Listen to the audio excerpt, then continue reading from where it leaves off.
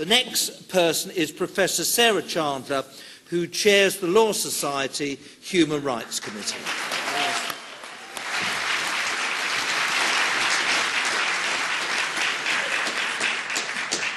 Good afternoon, everyone, and thank you very much for inviting the Law Society to be part of this very important conference. We are committed to seeking the protection of the residents of Ashraf and will continue to join with you in doing so. You know,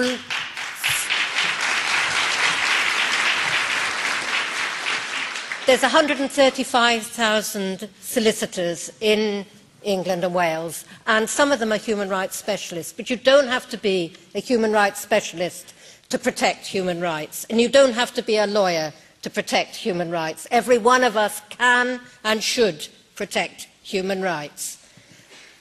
In our committee in the Law Society, it's called the Human Rights Committee, we work to protect the rule of law, to extend access to justice, and to protect and promote human rights.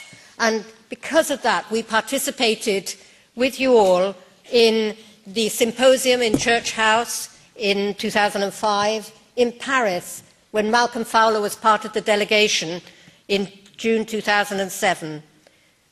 In 2007, we hosted and participated the press conference which declared to the world that the prescription of the PMOI was unlawful.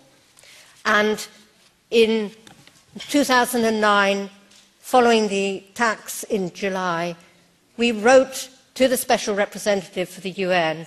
We called upon UNAMI to create, in accordance with its mandate set down in UN Security Council Resolution 1830 of 2008, a presence in Ashraf to ensure the protection of the people of Ashraf until a more permanent solution could be found. We stated through our President, concrete steps such as this must be an urgent priority if we are to prevent further killings of innocents in Ashraf. In May this year, the Law Society Council denounced the April attacks by the Iraqi security forces, and the Law Society's declaration was reported widely in the press. It is so important that the situation is exposed, denounced, and support for people in Ashraf and for democracy in Iran is publicised. Since the announcement of the closure of Ashraf and the removal of the residents, we have done what we can in raising our concerns through letters and articles in the press. We have seen the photos of Liberty over there. You can see very directly what it's like. It's a misnomer.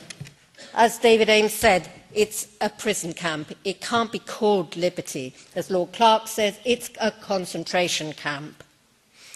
High walls, surveillance, the presence of security Iraqi armed forces in the camp means that it cannot offer protection in any way.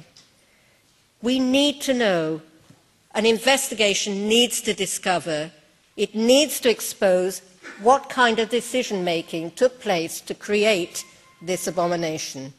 And we need to know what the participation of the United Nations was in the setting up of this camp.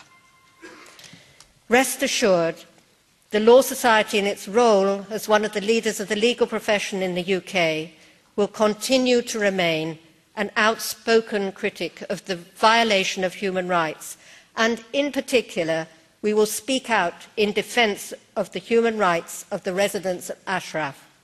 We add our voice to the call for the protection for Ashraf. Thank you.